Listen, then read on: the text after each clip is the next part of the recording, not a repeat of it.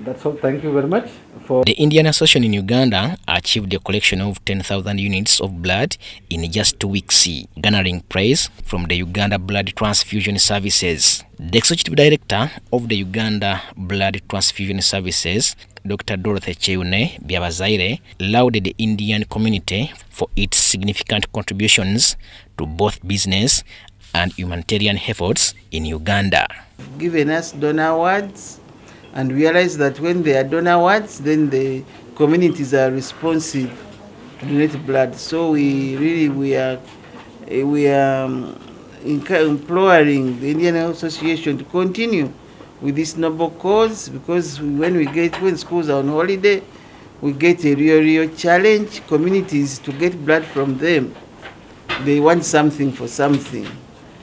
The team leader of the drive, Jatindi Hudan, confirmed the impressive donation figures, while the Honorary Secretary of the Indian Association shared ambitious plans for future blood donation drives aimed at alleviating blood shortages in Uganda. Get maximum number of units. Donors were there who supported us with the kits to motivate the blood donors, and we had UBTS and us, we selected best locations where we can get maximum units of blood. So it was a complete teamwork from all sides, UBTS, the Indian Association, our donors, our partners. And the capacity to drive for such a blood collection, getting out from the society without awards are become very difficult for them. So we are here to compliment them and we are here to support them. So the blood donation drive will continue for us as long as there is a shortage and as long as there is a demand for the blood.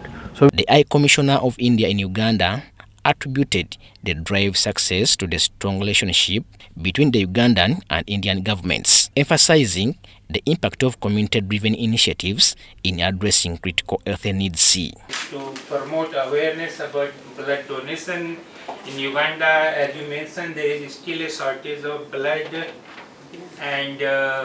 and many people are not aware. For example, the Uganda Blood Transfusion Service operates a network of 8 regional blood banks and 6 blood collection centers throughout the country, including locations in Arua, Fort Portal, Gulu, Chitovu, Mbale, Mbarara, and Nakasero, along with 14 permanent donor centers to ensure convenient access to blood donation facilities nationwide.